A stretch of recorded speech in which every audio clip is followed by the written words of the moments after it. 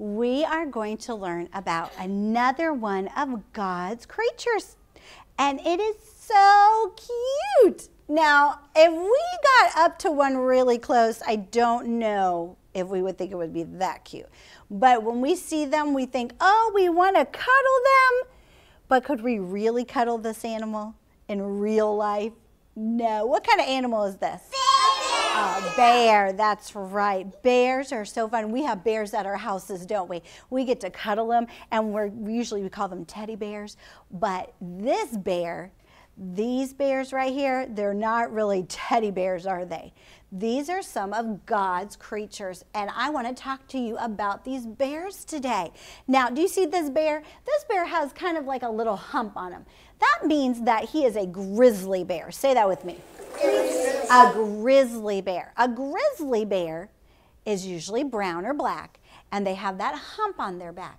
Now, this is a mama bear. Do you see this mama bear? She is trying to get food for her babies. These are her babies right here. Now, a baby bear is called a cub. What's it called? A cub. A cub.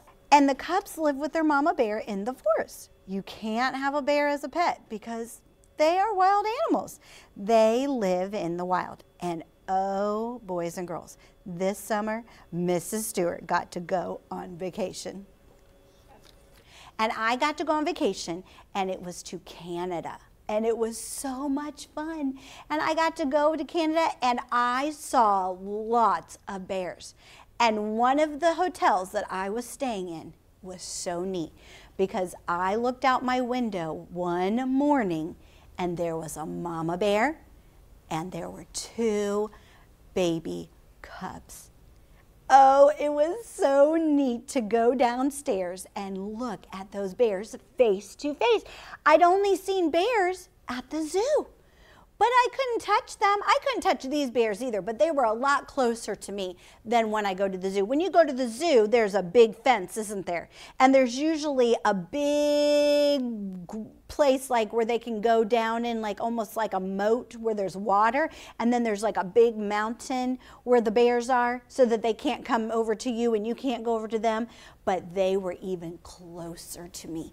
They were like almost as close to me as I am to you.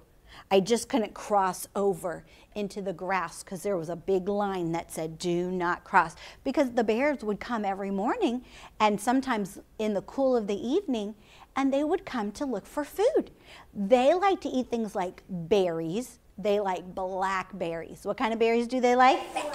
Blackberries, they do. And they like fruit and things like that too.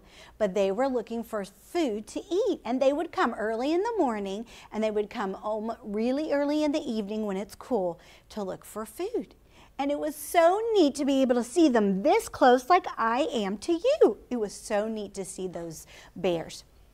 Now, I saw lots of animals on my trip. I saw moose, and I saw deer, and I saw foxes, and I even saw eagles, the bald eagles. I saw them, and they were way up in the trees, and it was so neat to get my camera out and use my lens. And I even saw bears when I was on a special thing called a ski lift, which takes you up really high in the mountains, and you could ride over the mountains.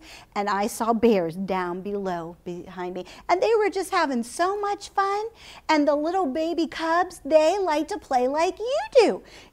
When you have brothers and sisters, don't you like to play sometimes? Sometimes boys, you like to wrestle a little bit, or girls, you like to tickle and have fun with daddy and mommy sometimes. You like to do that. Well, the baby cubs, they like to play like that too. They like to just wrestle around together until the mama bear says, that's enough. You probably hear that too. Mommy will say, that's enough, no more wrestling.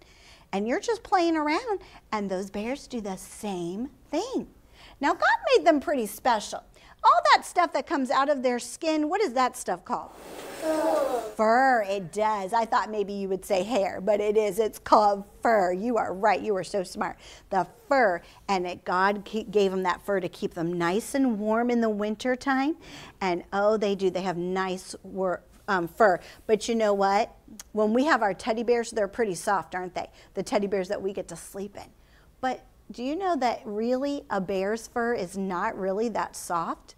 It's not. It's not soft and cuddly like you would think it would be. It's actually kind of rough and scratchy, but they sure do look nice and soft. Well, God also gave them some big claws. That way they could tear open like the fish, because they do like to go catch fish. They can't use a fishing pole, can they? No! So they go down in the water and they use their claws to grab those fish, and then they can eat that fish, and they like that. Something else they like to eat. It is so sweet. What do you think it is? Blackberries. It is blackberries, but there's something else. It's so sweet and sticky. What do you think it is? Honey. Honey, it is. It's honey, and they do, when they see bees swarming around a tree and they see where the bees are in that honeycomb, do you know that bears will go and they will try to get that honeycomb, and they try to knock it down and they will eat that honey? Do you know that the bees do not sting the bears? They don't. They will not sting the bears. They will not sting them. Now, if we tried to do that, they will sting us, won't they? That's why we have to stay away from the bears. But the bees will not. They don't want to sting the bears. And they don't bother the bears. They just let them have the honey. They do, and they love to eat honey. Sometimes if you go to the zoo, you can see them. I've even seen them. They give them honey with nuts and berries and things inside of like a ball that they can play with that has holes, and then the bear uses its tongue. God gave the bear a really long tongue so that he can get inside that honeycomb and scoop it out almost like a big spatula, and he can scoop out that honey to eat, and it's so yummy. But guess what? After they eat, they will eat all summer long and all spring and all fall. And then they do something in the winter time. They go to sleep. They do. And they sleep all winter. It's called hibernation. Say that big word with me. Hibernation. Hibernation. They do. They go into a big cave. It's like, and they call it like a den. When bears all get together, it's like a bear den. Say that with me. A den.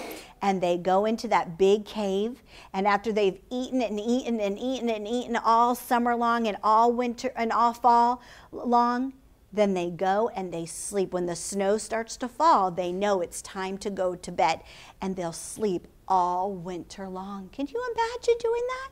Sleeping all winter long? And then they go to sleep. But as soon as the flowers start to grow and the snow starts to melt, God wakes them up. They do, and they probably yawn. Oh, you could probably hear that. Probably sounds really loud.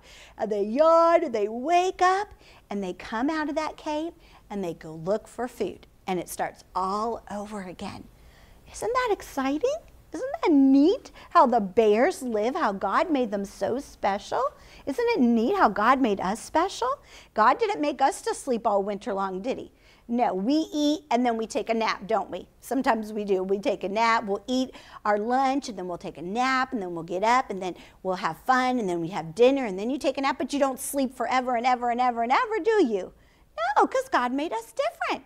But God made these bears so neat and special. You know what? God made the grizzly bears. God made black bears. Do you know that God made another bear called a polar bear? Say that name with me. Polar bear. Those are those white bears. And do you know that they can be almost 14 feet tall? God made them so they could actually stand on their back legs, and they could almost walk. Now, they can't walk for a really long time, but if they get scared or somebody's trying to get at them, they can scare their enemy, and they can stand on their back legs, even the bears, and they can go roar and growl at them. I wouldn't want to see a polar bear. If a polar bear was in this room standing up, his head would go right through the ceiling. It is taller than 14 feet. That's pretty cool. God made those animals really neat. I am glad that we can learn all about animals. And I'm glad that we can learn about the differences between animals. Some sleep all winter. Some collect food and they store it in their cheeks like the chipmunks, and then they go and they bury their food. Some animals, they do all different things, don't they? Some can walk on their back legs, some can fly, and some can't. We've learned lots of different animals, haven't we? And it is fun to learn about different things. I'm glad that we've learned about the bears today. What are the baby bears called? Cubs, yes. And if it's a brown or black bear that has a hump, what kind of bear is it? It's a what? A grizzly bear, that's right. And what is that sweet thing that they like to eat? Honey. Honey. And if they go to sleep all winter, what was that big word called? Hibernate. Hibernate. Say that again. Hibernate. Good job. It is fun to learn about different animals that God made.